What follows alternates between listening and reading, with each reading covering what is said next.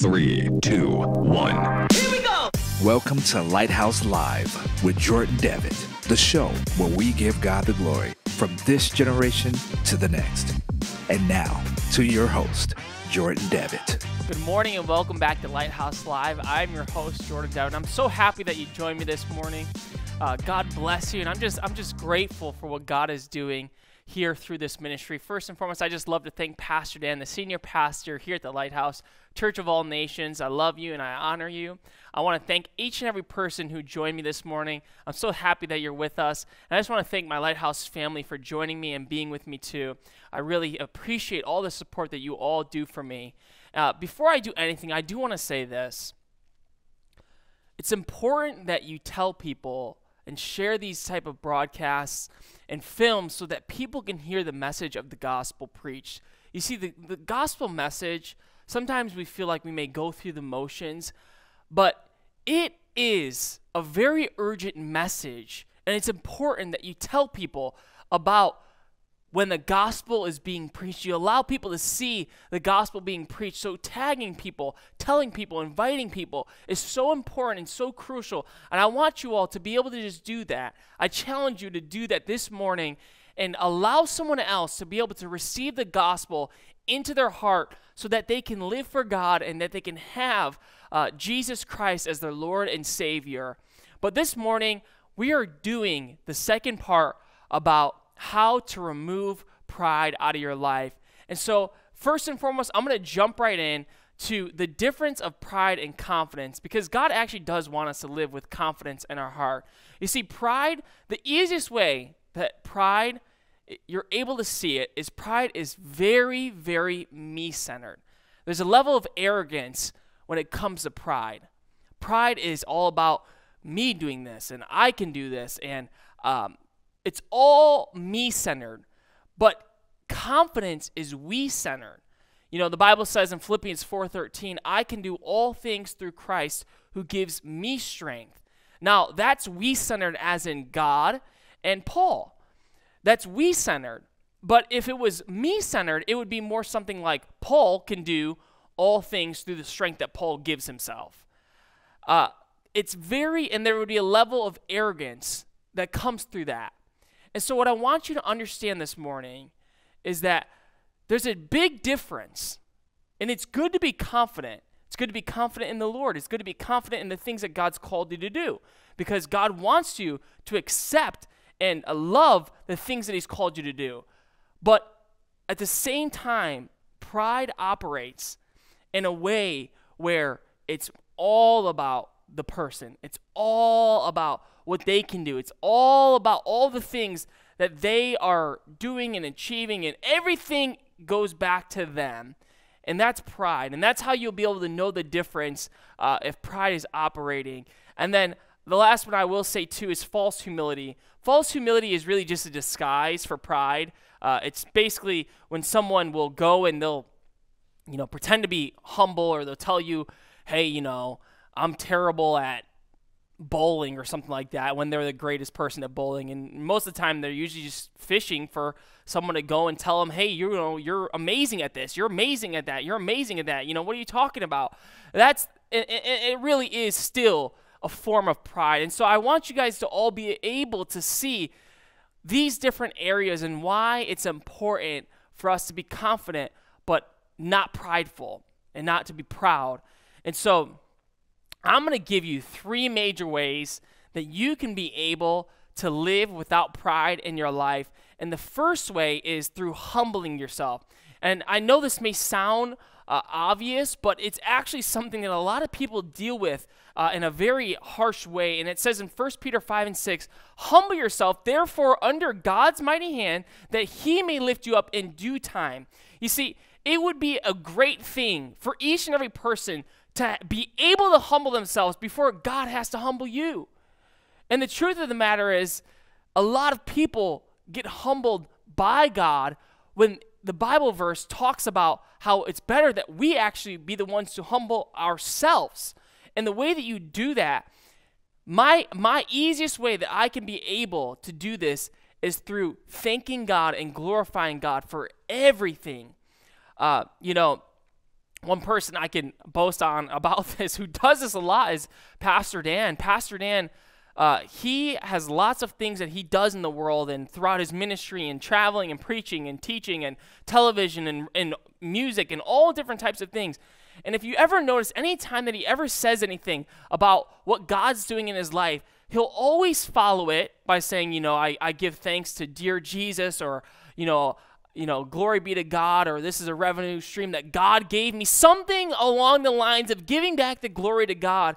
And if you want God to be able to entrust you with more, you have to be able to learn the importance of humility and how God wants you to humble yourself on your own. He wants you to be able to take the time and say, you know what, I need to push back a little bit. I need to say, okay, you know what? Like, even if people compliment me, even if people are giving me these things, even if people are telling me all these different types of things, not allowing it to fill you up so much, because if it fills you up so much, the problem is, what happens when those people may not say anything at all? What happens when people don't tell you good game or good job or good job doing this work or good job getting this assignment done? Then we have no, confidence in ourselves anymore. And so let God be the one to fill you with confidence. Let God be the one to exalt you. Let God be the one to push you up and lift you up. But when things come and when things are brought to you and God blesses you in your life, allow it to be God who is the one exalting you and pushing you up, rather than people filling you with so many different things. Allow God to be able to take you to these places and give him back the glory. It would be the easiest way that you'll be able to humble yourself and live in a place of humility. And I'm telling you, it is something that will change your life and keep you from allowing pride to be in your life. Here's my second point. Let others be the ones who boast about you and not yourself. Let me make this very clear. There's nothing wrong with saying good things that have happened to you. There's nothing wrong with saying, things that have just taken place in your life. There's nothing wrong with that, especially, if you're telling your friends, your family, or your spouse, or whoever. It's okay telling people things that have happened in your life, but allow others to be the ones who boast about you more than yourself. Proverbs 27:2 says, let someone else praise you and not your own mouth, an outsider and not your own lips. One great testimony I could say about the body of Christ is a lot of these people really are just humble in the way that they do things that I've seen and that I've been around. One of my close friends is Matt Cruz. And Matt Cruz, when he's a famous evangelist, he speaks all around the world, and I mean literally all around the world. He's written a book. He's done a lot of amazing things for the kingdom of God. I like to travel with Matt when he's traveling locally around the Chicagoland area when he's preaching, and just feed off of the word of God and what he's bringing as he ministers. And one of the things I notice when I'm hanging out with Matt and some of the other people that he hangs out with, a lot of these people are very popular in the Christian world and in the world of ministry all throughout the United States and in the world.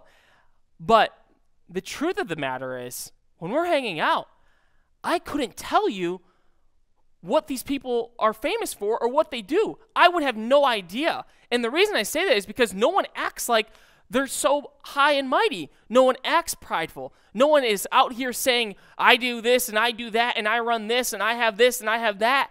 And the truth of the matter is, people, in the world would do the exact opposite. If you walk into a room in the world where someone is known for anything, they right away, you will know that this person has got, all of these things that they've achieved and these accolades that have taken place in their life. You might bump into their shoulder and, find out, well, you know who I am? And the truth of the matter is, that is when you realize that sometimes people will be in a position where they want so badly to boast about themselves, and it all ties back to being too prideful. And I'm here to tell you that the only one who really needs to be able to be glorified is God in these positions.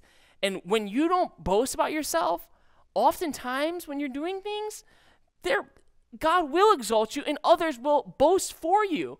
When I'm hanging out with these people tell me, well, they did this, they did that, and they're their ministry is doing this and reaching these people, and their music is reaching these people, and all these amazing things that are taking place and happening, and you won't even have to boast for yourself.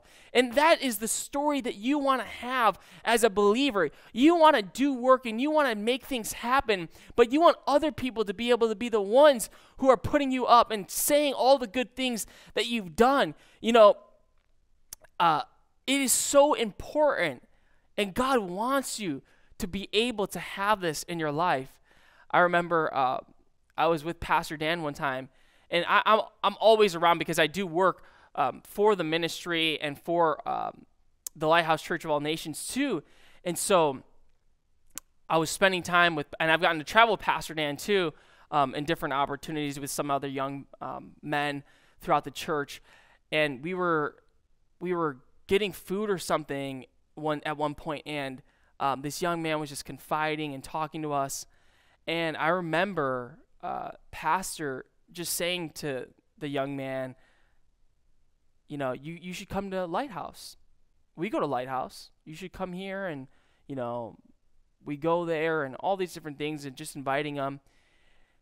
And I noticed so quickly the level of humility that Pastor Dan was carrying when he said that.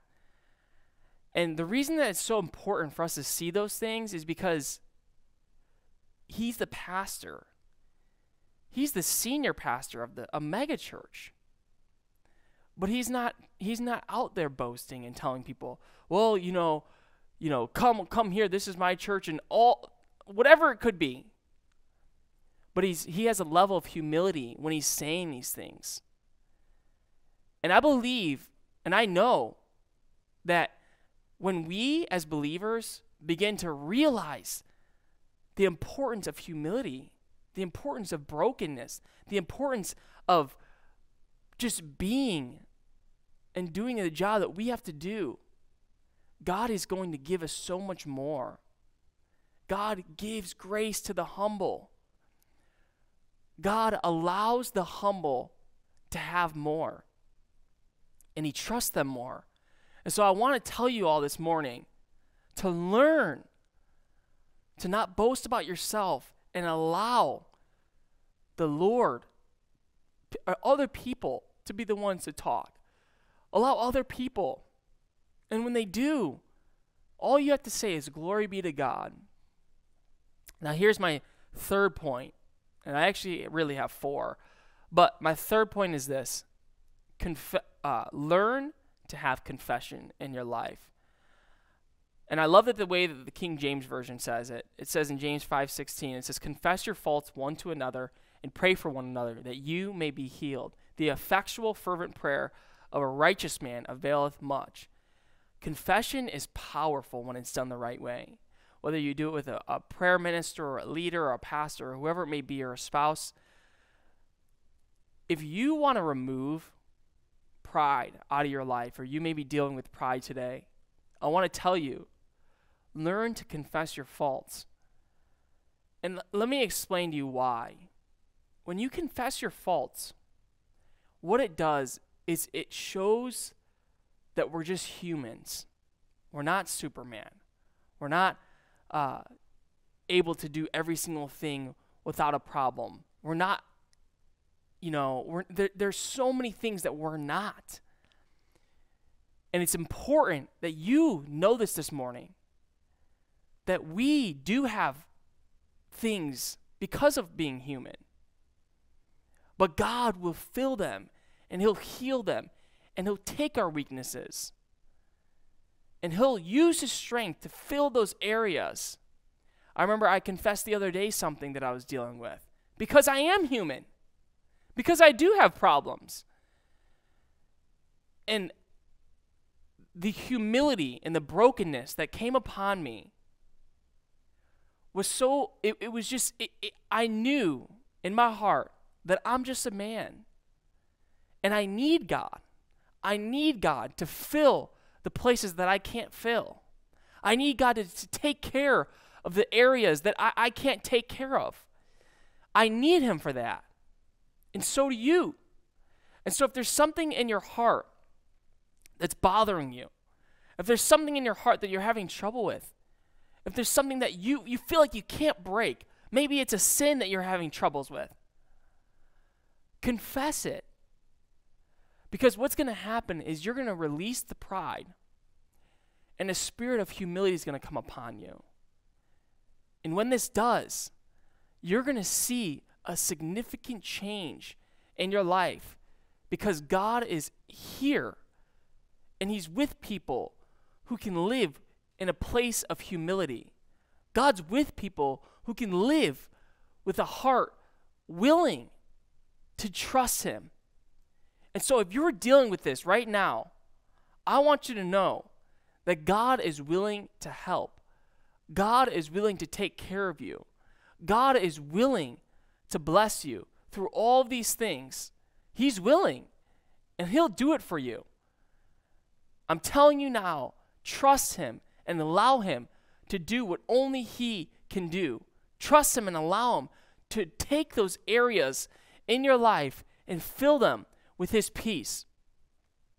Now here's my fourth point. In Proverbs 22:4 it says, "The reward for humility and the fear of the Lord is riches, honor, and life." You see, God rewards humility. I remember when I was in high school, there were two particular athletes that I really just respected them. And let me tell you why. There was one athlete, and out of all of the years that I played football, he was always generous and kind to everyone. Always. And now, I'll say this, he had a heart of humility. He really did. And the whole time that I got to play with him, I always looked at him and I thought, you know what? I would love it if someone like him got to get a full ride offer or full ride scholarship to go and play football at any university that he wants. And it turned out that in all of the years that I was at that high school, so what that means is I was there for 4 years, but there was 8 years of kids who were there. Because when I was a freshman, there was 4 years above me and then 4 years below me when I was a senior. And this young man received so many scholarships and so many offers that he had to choose. He had to have at least 20 different Division I offers in the time that he played. And the reason that I believe, and I know, that God rewarded him and that God was willing to give someone like him a gift in that manner is because he had a level of humility in his heart. He had a level of being able to not act all wild about all the things that are coming to him. He didn't have to act prideful. He didn't have to act arrogant. He didn't have to be mean. And so every time I look at where he's at and what he's gotten to do, I always remember this. My prayer is this: when someone like that is in the position of getting offers, I say every single time, God bless him with more. Bless him with more. Give him more. Because someone like that is trustworthy. Someone like that is able to handle the things that God gives them. Someone like that, someone like you can handle more when a level of humility is come upon you. When a place where you don't have to go and tell everyone what you're doing, where you don't have to be in a position where you're boasting, where you don't have to have everyone see what you're doing, where no one has to see anything and you're okay. I'm here to tell you this morning, live with a level of humility, because when you do, God will reward it and he'll honor it. He'll take those things of humility in your heart and in your life and he'll use them to his glory. And he'll allow you to have more. So this morning, I urge you to live with humility. Take these things that I'm saying so seriously, because God is calling you to have humility in your heart and to live in a manner where you don't have to boast about everything, but God will boast for you. People will boast for you. I'm here to tell you, Understand the difference between pride and confidence. Be confident in everything that you do because God designed you that way. You don't have to reject yourself in anything. Accept what God's called you to do. Take courage in it. Be bold in it. But the moment that pride comes, I want you to know, refute it. If anything that you see is somewhat pride, refute it and refuse for it to be in your life because God wants you to live without it, and it's something that always ends in destruction. It's something that always ends in problems. It's something that always ends up with never-ending issues. And so this morning, allow God to lift you up and allow humility to enter into your heart. Be okay with confessing. Be okay with it. Because when you confess, there's a level of brokenness that will come upon you. And that is the importance that God knows that you are able to handle anything. Because it's not you in the first place. It never will be. It never can be. It's always because of the strength of the Lord. And so this morning, I want to take a moment to pray with you all. Father, I thank you for these last 2 episodes about pride and humility. And Lord, I know that right now it's a very important topic that everyone in the body of Christ needs to know about. Lord, I pray that you would just call us, Lord, to be even more humble. Call us, Lord, to be able to exalt your name, God, and not ours. Call us, Lord God, to be able to lift you up and not us, God. Lord, use us for your glory, Lord. Allow us, Lord, to be able to bring everything back to you, Lord. Let others be the ones who boast about us, Lord. Let us not be filled with pride. Lord, reward each and every person who's hearing this, who's willing to be humble. Lord, let them, Lord, have more. Fill them with more, Jesus. Bless them more, God. Bless their hearts, Father. I thank you, Lord. In Jesus' name, amen. And right now, I just want to take a moment to pray with you. If you've yet to receive Jesus Christ in your life, it'll be a wonderful time for you to be able to serve the Lord. And Jesus loves you, and he wants you to be able to live with him all the days of your life and to be able to have eternal heaven and everything and be able to take his life and let it be the centerpiece of your life. And so just repeat this prayer after me. Dear Jesus, come into my heart. I'm willing to turn away from my sins. I'm willing to follow you. I love you. I thank you for all that you've done for me. I believe that you died for me on the cross at Calvary. And I'm willing to live for you all the days of my life. And I give you the glory and the praise in Jesus' name. And I want to tell you, no matter what, even if you mess up in some of these areas, even if you've had issues, God is for you. And God is in the position where he wants to take you to new levels in the kingdom. And so keep pushing. Keep going. Even if there's things that you're going through, even if it gets hard, even if there's times where you feel like, man, I want to quit, I want to give up, I'm just having too many issues, I'm having too many problems, people don't notice me. God notices you, and God knows that he will bless you in those moments that it feels so hard. And just don't ever give up. Keep going and allow the Lord to take all of the burdens in your heart and let them be put upon him, because he can carry those things. I'm so happy that you joined me. And I want to say, if you all are on social media, just follow me at Jordan Devitt, JordanDevitt. You can look at me up on Facebook or Instagram and get connected with me and the things that I'm doing through ministry.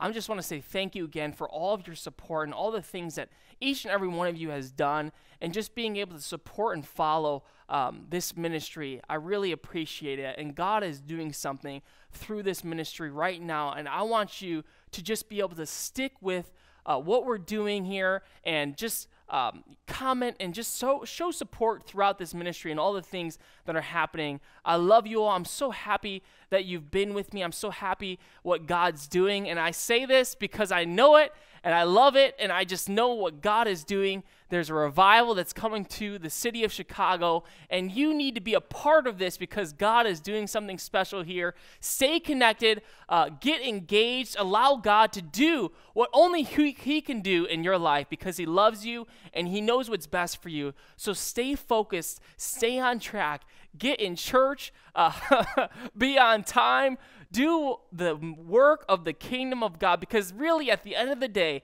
that's the only thing that's important. No matter what, all the things that will be remembered is what you do for the kingdom of God and serving Jesus. Anything else, it's important, but the most important thing is that you serve Jesus and that you live for Him. Have an amazing Sunday morning. God bless you. I love you all. Have a wonderful day. Get your new book from Pastor Dan Willis, The Multicultural Church, Embracing Unity and Restoration. For over 40 years, Pastor Dan Willis has led a growing multicultural church community in the suburbs of Chicago. His insight, wisdom, and overall love for people are sure to bless and empower your ministry. Order your copy of The Multicultural Church, Embracing Unity and Restoration today. Log on to www.danwillis.org today and take your ministry to the next level.